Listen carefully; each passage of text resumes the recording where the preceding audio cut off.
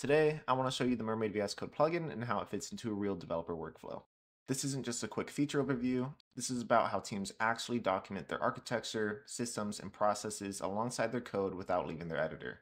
Before diving into the Mermaid VS Code plugin itself, it's important to first understand what Mermaid is and how it ties into the plugin. Mermaid lets you create diagrams using plain text. You don't have to worry about moving boxes around, lining things up, or manually placing elements. You just start typing, and Mermaid figures out the layout for you.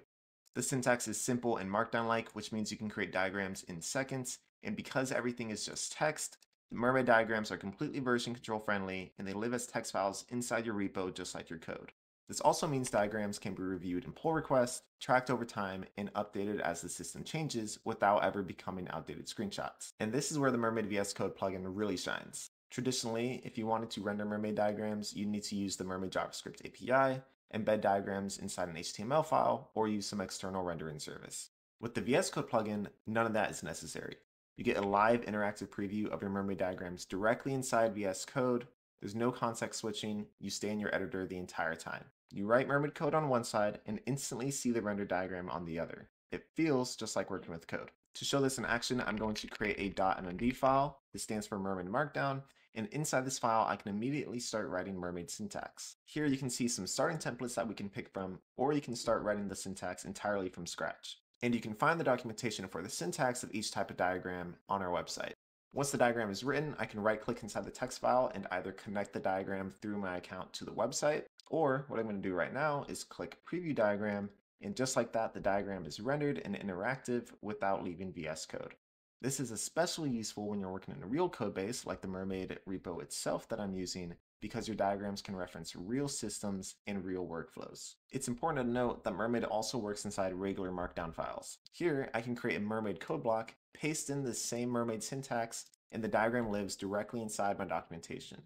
And where Markdown is supported, Mermaid diagrams can live right alongside the text. This is perfect for readmes, internal docs, design specs, and even pull request descriptions. Here you also have options from the plugin to connect the diagram like we talked about earlier, or you can hit Edit Diagram to make live changes to your diagram and preview it at the same time. Markdown has native Mermaid support, so many tools like GitHub will automatically render these diagrams for you. However, those rendered diagrams aren't interactive. With the plugin preview, you can zoom, you can pan, and inspect diagrams in a way that's much more useful while actively working. I want to now quickly run through some of the diagram types that we support, each with their own tiny example, to demonstrate their use cases. Using the plugin, you can create flowcharts, and flowcharts are great for visualizing processes, logic, and decision trees. In real work, this is incredibly useful for documenting contribution workflows, CI pipelines, or business logic, especially for onboarding new team members. Next, we have sequence diagrams. These are ideal for APIs, user flows, and system interactions. Sequence diagrams make it very clear who is talking to who and in what order. This is invaluable when explaining integrations or debugging complex interactions. Class diagrams are perfect for visualizing architecture and data models. In real projects, this helps teams quickly understand structure, inheritance, and responsibilities, especially in large or shared code bases. State diagrams let you model how something changes over time. These are especially useful for UI flows, editor states, and application lifestyle logic where edge cases can easily be missed. Entity relationship or ER diagrams are used to describe data relationships. They're incredibly useful for database design, backend planning, or even just conceptual models that need to be shared across teams. You can also create Gantt charts for planning and timelines. This allows teams to keep planning artifacts directly in their repos, fully versioned and always up to date. And the last one I'll show are Git graphs, which are great for explaining repository history and branching strategies. This is especially useful for onboarding, documentation, and teaching Git concepts without relying on static images. All right, let's talk about how you actually use the Mermaid VS Code plugin day to day. To install the plugin, from inside VS Code, I'll open the extensions panel, search for Mermaid, and install the plugin from here. This usually takes about 10 seconds. There's no additional dependencies or config files to set up.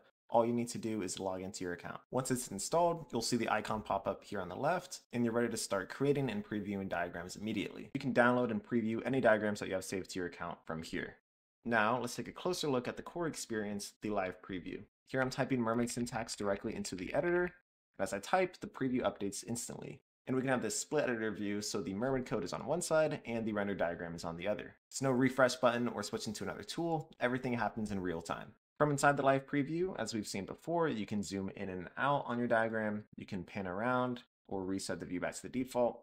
We also support different themes that you can change to, and you can export your diagram either as a PNG or SVG, each with its own specific background color. This experience is a huge improvement over screenshots or external diagramming tools. With screenshots, every change means re-exporting an image, and with external tools, you're constantly context switching. Here, the diagram is always in sync with the code because it is code. Another big advantage is how fast iteration becomes. Here, I'll introduce a small syntax error, and you can immediately see the error feedback in the preview, telling us exactly what needs to be fixed. And as soon as I fix it, the diagram updates immediately. There's no guessing, no broken images, and no waiting. You get immediate feedback as you work. The Mermaid VS Code plugin also includes AI-powered features through the use of Copilot that help you generate and evolve diagrams even faster. For example, I can generate diagrams through prompts or code by using AI chat commands. All I have to do is first reference the Mermaid plugin and then go from there. So as an example, I'll just prompt it to create a sequence diagram on the Mermaid API. And then from here, I can add any context that might be needed. This would be useful for if you wanted to visualize certain files and how they interact with each other. But since this one is more generic, I'm just going to leave it at that. And then you can hit enter. It'll think for a while and then generate when it's ready. And then when it's done, you can either copy the Mermaid code directly, or you can hit go to diagram and it will open it up in the live preview. And you can see it generated exactly what we wanted. We have a sequence diagram going through all of these steps for the Mermaid API. So that was an example of a prompt, but we also provide some powerful commands for the AI as well. All you have to do is hit slash and you can see a list of all of the commands that we have.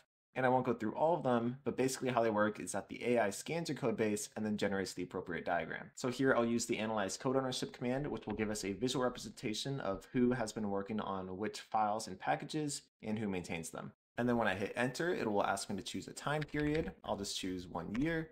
And I can select which directory or files I want to take a look at specifically. I'll just select docs so we can focus specifically on the documentation, and it will start its analysis and generate when it's ready. Once it's done, it will give us its analysis, and like before, we can either copy the Mermaid code or view it directly in the editor. And then it shows us visually who has been working on which parts of the code, and whether or not those are actively maintained, moderately maintained, lightly, or even unmaintained.